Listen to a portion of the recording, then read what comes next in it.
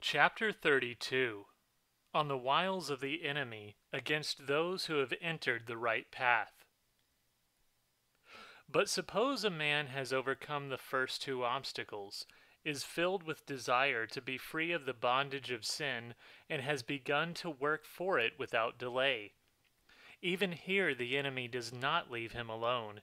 He changes only his tactics, but not his evil desire and hope to make the man stumble against some stone of temptation and so ruin him. The Holy Fathers describe such a man as being under fire from all sides, from above and below, from left and right, from front and rear, from everywhere arrows speed towards him. Arrows from above are suggestions for excessive spiritual works above his powers. Arrows from below are suggestions to reduce or even completely abandon such works through self-pity, negligence, and heedlessness. Arrows from the right are when, in connection with some right undertakings and works, the enemies lead a man into temptation and the danger of downfall. Arrows from the left are when the enemies present concrete temptations and draw a man towards sin. Arrows from the front are when the enemies tempt and disturb a man by thoughts of what is to come.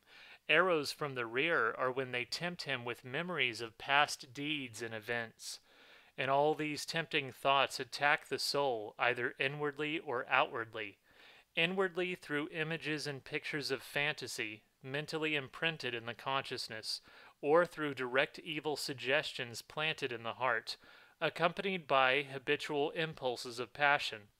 Outwardly, through the impressions received by the external senses in a ceaseless flow, as we have said already. Moreover, our enemies have allies in our former sinful habits and our nature corrupted by the fall of man. Having so many means to harm us, the enemy is never daunted by the first failures and constantly puts into use now one, now another means of tripping or leading astray the servant of Christ who eludes his power. After a man has decided to abandon his wrong ways and actually does abandon them, the first task of the enemy is to clear a space for an unhampered field of action against him. He succeeds in this by suggesting to a man who has entered the right path that he should act on his own and not go for advice and guidance to the teachers of righteous life who are always attached to the church. A man who follows their guidance and verifies all his actions, both inner and outer, by the good judgment of his teachers, priests in their parishes in the case of laymen, experienced startsi in monasteries, cannot be approached by the enemy. Whatever he may suggest, the experienced eye will at once see where he is driving and will warn his pupil. In this way all his wiles are defeated. But if a man turns away from his teachers, the enemy will at once confuse him and lead him astray. There are many possibilities which do not look evil, and those he suggests. The inexperienced novice follows them and falls into an ambush where he is exposed to great dangers or is destroyed altogether. The second method of the enemy is to leave a novice not only without guidance, but also without help.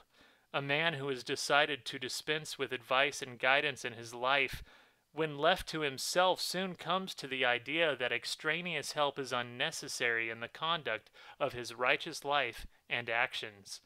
But the enemy hastens his coming to this idea by concealing himself and refraining from attacking the novice, who, feeling thus free and unhampered, begins to imagine that this good state is the fruit of his own efforts, and so rests on them, and, while reciting his prayers about help from above, mutters them through his teeth, merely as a meaningless formula. Help is not sought and does not come, so the novice is left to his own devices and powers, and such a man is an easy prey to the enemy. The results of this self-delusion are, in some cases, that people undertake excessive tasks which are both untimely and beyond their powers. Their strong excitation of energy produced by self-reliance gives them at first the strength to sustain such works for a while. But after a time their strength becomes exhausted and they barely find enough energy to make the most moderate efforts, and often abandon them altogether. Others, firing their self-willed energy more and more, reach such a degree of self-reliance that they end by imagining that everything is possible for them. In this excited state, they take to disastrous steps, throw themselves into dry wells, jump down from the high rocks where their cave is, stop taking food altogether, and so on. All this is arranged by the enemy, unperceived by the tempted. Another result of self-delusion and of ascribing one's successes to oneself is to assume the right to give oneself special dispensations and indulgences. There is a form of prelist which, when something new is introduced into life, as for instance in the case of a man who has repented, makes days seem like months and weeks like years.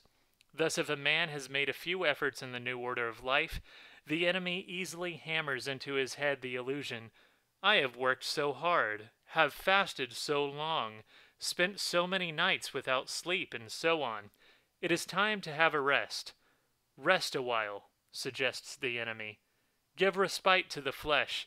A little distraction is indicated. As soon as the inexperienced novice consents to this, indulgence follows indulgence, until the whole order of his righteous life is upset, and he drops back into the life he has abandoned, and begins to live again in negligence and heedlessness, and never rolls up his sleeves. These temptations, to avoid the advice and guidance of others, to ascribe successes to oneself, to undertake excessive works, or to give oneself dispensations, are used by the devil not only at the beginning of righteous life. He attempts to use these suggestions during its whole course.